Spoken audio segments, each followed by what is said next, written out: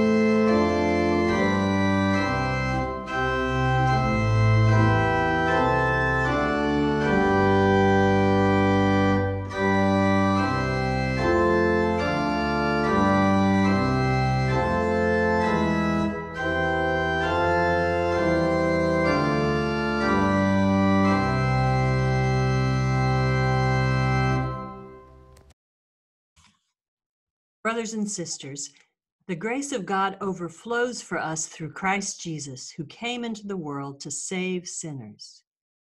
The proof of God's amazing love is this: while we were sinners, Christ died for us.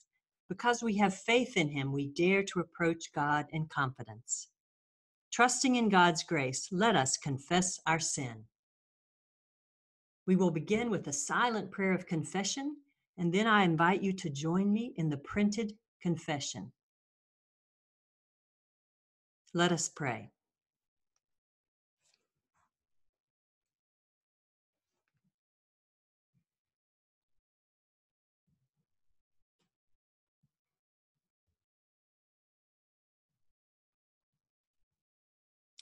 Dear Lord, if you are even the slightest bit as critical of us as we are of others, then there is no hope for us. But you are not.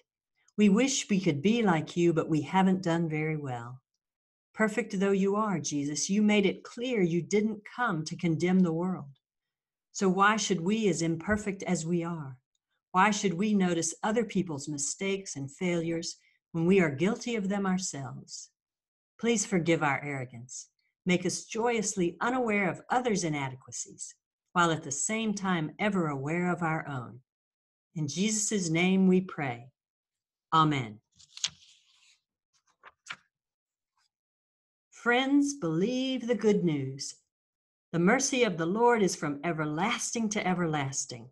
I declare to you in the name of Jesus Christ, we are forgiven. Amen. Let us pray as we begin to prepare ourselves to hear the word. Open now our hearts, dear Lord, to accept your word. Silence in us any voice but your own, that hearing we may obey your will. In Christ's name, by the Holy Spirit, we pray. Amen. Our gospel lesson today is from the book of Matthew, chapter 7, verses 12 through 21. Listen for the word of the Lord. In everything, do to others as you would have them do to you, for this is the law and the prophets. Enter through the narrow gate, for the gate is wide and the road is easy that leads to destruction, and there are many who take it. For the gate is narrow and the road is hard that leads to life, and there are few who find it. Beware of false prophets who come to you in sheep's clothing, but inwardly are ravenous wolves. You will know them by their fruits. Are grapes gathered from thorns, or figs from thistles? In the same way, every good tree bears good fruit, but the bad tree bears bad fruit. A good tree cannot bear bad fruit, nor can a bad tree bear good fruit. Every tree that does not bear good fruit is cut down and thrown into the fire. Thus you will know them by their fruits. Not everyone who says to me, Lord, Lord, will enter the kingdom of heaven, but only one who does the will of my Father in heaven. This is the word of the Lord. Thanks be to God. In the early years of the 20th century, there was an Orthodox monastery in Eastern Europe. The monastery had fallen on hard times. In previous centuries, it was the mother house of a great monastic order. But after hundreds of years of persecution of religious orders, and in an age which believed that orthodoxy was no longer relevant to people's lives, the abbot and 4 monks at the monastery knew themselves to be the last members of the order. For the 5 remaining monks hadn't been able to attract any younger folk to join them. Since each of these monks was over the age of 70, the order was doomed. In the deep woods surrounding the monastery, there was a little hut that a rabbi from town occasionally used for retreat and contemplation. Being a great holy man, the monks could feel his presence in the woods when he was there. It occurred to the abbot to visit the rabbi's cabin and ask the rabbi if he could offer any advice that might save the monastery. When the rabbi saw the abbot coming up the path, he went out to greet him and bring him inside. But when the abbot explained his question, the rabbi could only grieve with him. I know how it is, he said. The spirit has gone out of the people. It's the same in my town. Almost no one comes to the synagogue anymore. So the old abbot and the rabbi wept together. When the time came for the abbot to leave, they embraced each other as they parted. It's been a wonderful thing that we should meet after all these years, the abbot said. But is there anything you can tell me? Some advice that could help save my dying order? I'm sorry, said the rabbi. I have no advice to give. The only thing I can tell you is that the Messiah is one of you.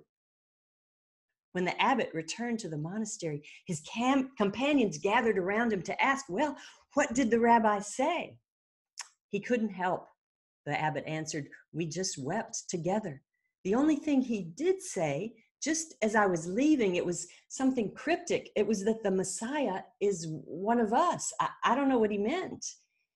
In the days and weeks and months that followed, the old monks pondered the rabbi's words. The Messiah is one of us? Could he possibly have meant one of us monks here at the monastery? If that's the case, which one do you suppose he meant? The abbot? Yes, if he meant anyone, he probably meant Father Abbot. After all, he's been our leader for over 20 years. But if he meant Father Abbot, why didn't he just say so? On the other hand, he might have meant Brother William. Brother William is so gentle and kind. We all know he's truly a holy man.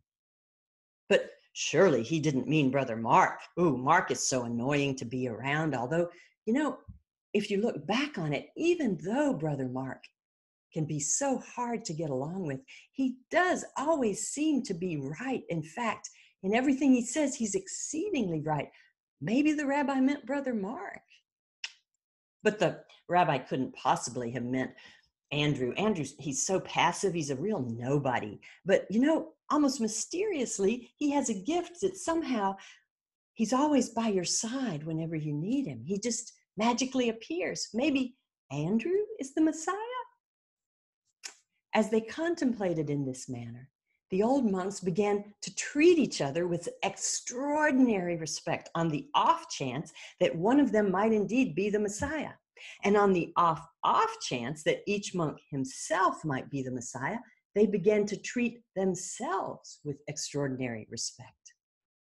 Because the forest in which the monastery was situated was beautiful, people still occasionally came to visit, to picnic on its tiny lawn, or to wander along its paths. As they did so, without even being conscious of it, they sensed this aura of extraordinary respect that now began to surround the 5 old monks and seemed to radiate out from them and permeate the atmosphere of the place. There was something strangely attractive and even compelling about it. Hardly knowing why, they began to come back to the monastery more frequently, to picnic, to play, and even to pray. They began to bring their friends to show them this special place, and their friends brought their friends. And then it happened that some of the younger folks who came to the monastery started to talk more and more with the older monks. And after a while, one asked if he could join them, and then another, and another. And so within a few years, the monastery once again became a thriving order that, thanks to the rabbi's cryptic gift, became a vibrant center of light. And they say still that if you stumble across this place where there is life and hope and kindness and graciousness, where the truth of their life is based upon the source of their strength and the richness of their life together, that secret still pervades that monastery. The Messiah is one of us. This is a beautiful story and one that truly resonates, I believe, with what Jesus is trying to say to us in this gospel passage that we have just heard. This passage comes from the Sermon on the Mount. Jesus has gathered his disciples around him on this mountaintop, his followers. He's building a new community, and he's giving them instructions on how he would have them live, guidance for how he wants them to love one another. Now, when we hear this list, we tend to think of it as a list of instructions Jesus has for how we are to behave, as though it's some kind of manual that we are supposed to follow. There's a whole long list that goes along. Jesus starts with love one another as yourself. Turn the other cheek, walk the 2nd mile, give your coat and your cloak, love your enemies, pray without ceasing, judge not. And now here in this passage, do unto others as you would have them do unto you. We tend to think of this as some kind of list of rules that we're supposed to behave and follow in order to get God to love us, to have God pat us on the head and say, yes, come on into heaven. You deserve it. You earned it. But this is what I call the manual mentality. Too many of us look at the Bible as a manual that God has given us for how we should behave, as if we're supposed to take the manual and go back to our room and read it and study all the rules. And if we just try hard enough, obey all the things God's telling us to do there. But this isn't what it is at all. In fact, what the Bible actually is a love story about how much God loves humankind. And that love story starts from the very beginning. In the book of Genesis, the very first 2 chapters, what does God do? God creates this beautiful universe just in order so that we will have a place to live. So God will have an other outside of God to relate to and to love, and for a place to live this beautiful universe. If you doubt me, just go outside right now, staying 6 feet away from all other people, of course, but go out and enjoy this beautiful spring, the flowers in bloom, the trees on the leaves on the willow tree, the calves frolicking in the pasture, the beauty of this bouquet that God has given us, the best bouquet that someone in love ever gave to the one they loved. And then in the book of Exodus, the Hebrew slaves are trapped under the oppression of the Pharaoh. Do they do something good in order to get God to love them? No. Before they even know who God is, God comes into their lives and rescues them in the midst of their despair and leads them out from that oppression, and then is present with them for 40 years as they wander and do all kinds of crazy things that would make anybody give up, but not God. God continues to love them with an unbreakable love. And in that love, you can even look, you want to know more about that love now. Go to the prophet Hosea. More of the love story. Hosea decides to marry a prostitute named Gomer, which sounds crazy, but Homer, with his life, wants to show in reality that God loves Israel even when Israel sells itself to other gods, to kings, to worldly possessions and fame and status. God still loves Israel in the midst of that. And so this, to me, is the core of this story, that of the Bible story of God's love for us. God is the ultimate pay it forwarder, that God already paid it forward to us and then asks us to pay it forward to ourselves and to those around us with our love for them. And then it gets even better, because now we get to the New Testament. And now in Jesus Christ, God has done the most amazing thing of all. The creator of the universe decides that God wants to be one of us. The Messiah is one of us. This would be like those of you who do handicrafts. Maybe if you make clay pots, let's say. Did you ever want to become one of your clay pots and sit on the shelf with the other clay pots? Of course not. But God, our creator, loves us so much that God decided to be one of us. The Messiah is one of us. In Jesus Christ, God comes just to hang with us because God loves us so much. But even more than that, and getting away from this manual mentality, God just doesn't tell us what to do in a list of rules.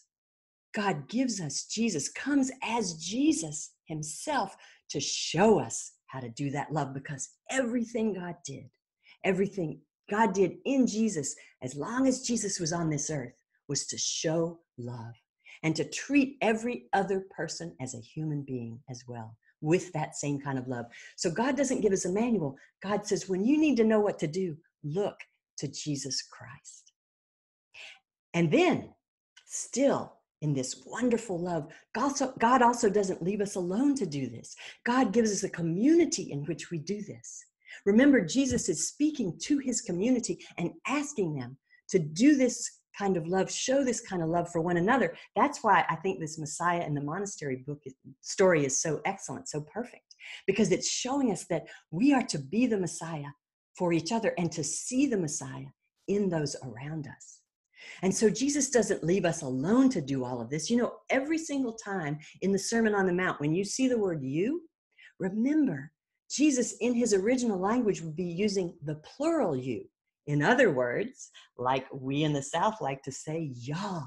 Go through your Bible and change every word you into a y'all, because Jesus says, y'all do unto others as you would have them do unto you. There are days when I don't like old annoying brother Mark, but I still love him, and he's there for me, and I'm there for him. When old Andrew seems so passive and unhelpful, and yet he's there for me, and sometimes I'm there for him. That's what living as if the Messiah is one of us means. And this is the beauty of the Bible story, but even more of the love that God shows for us in Jesus Christ, that indeed the Messiah is one of us. Jesus has said to us, whenever we gather, two or three of us are gathered, Jesus is there. The Messiah is one of us in that gathering. And Jesus says, whatever we do for the least of these around us, we do it for him. The Messiah is one of us. This is, my dear friends, the great news of the love of God for us in Jesus Christ. Thanks be to God. Amen. Having heard the word, let us now respond to that word by stating what we believe, using a brief statement of faith written for the Presbyterian Church USA. Join me. We believe that in life and in death we belong to God. Through the grace of our Lord Jesus Christ, the love of God, and the communion of the Holy Spirit, we trust in the one triune God, the Holy One of Israel, whom alone we worship and serve. With believers in every time and place, we rejoice that nothing in life or in death can separate us from the love of God in Christ Jesus our Lord. Glory be to the Father, and to the Son, and to the Holy Spirit. Amen. Let us now bring our joys and concerns before the Lord. In this prayer, I will pause for a moment to be silent so that you can mention names of people who you would like to be lifted up to the Lord. Let us pray. Jesus Christ, you traveled through towns and villages, curing every disease and illness. At your command, the sick are made well. Come to our aid now in the midst of the global spread of coronavirus, that we may experience your healing love. Heal those who are sick with the virus. May they regain their strength and health through quality medical care. Heal us from our fear, which prevents nations from working together and neighbors from helping one another. Heal us from our pride, which can make us claim invulnerability to disease that knows no borders. Jesus Christ, healer of all, stay by our side in this time of uncertainty and sorrow. Be with those who have died from the virus. May they be at rest with you in your eternal peace. Be with families of those who are sick or who have died. As they worry and grieve, defend them from illness and despair. May they know your peace. Be with doctors, nurses, researchers, all medical professionals who seek to heal and help those affected and who put themselves at risk in the process. May they know your protection and peace. Be with leaders of all nations. Give them foresight to act with charity and concern for the well-being of people they are meant to serve.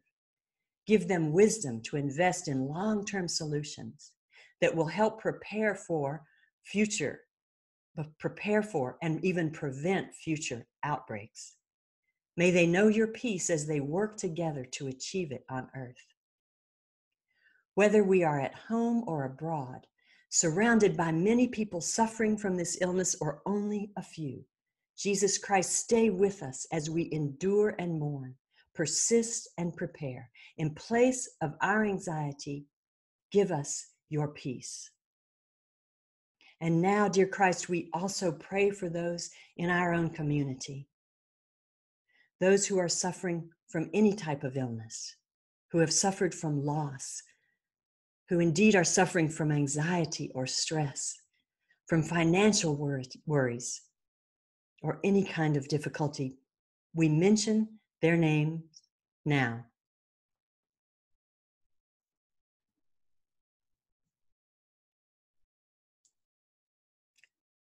Be with them, dear Lord, and comfort them. We pray this in the name of Christ Jesus, who taught us to pray together, saying, Our Father who art in heaven, hallowed be your name. Your kingdom come, your will be done on earth as it is in heaven. Give us this day our daily bread, and forgive us our debts as we forgive our debtors. Lead us not into temptation, but deliver us from evil. For yours is the kingdom and the power and the glory forever. Amen.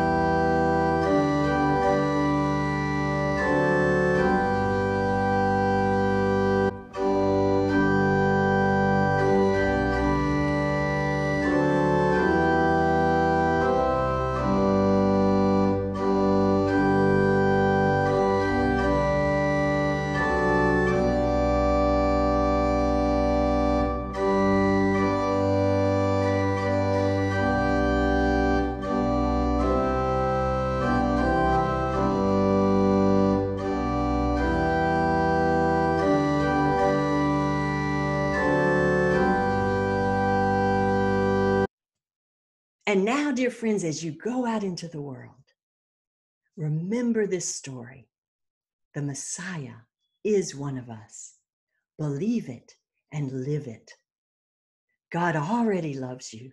Now love yourself and others as an example and a testimony and a light to that love.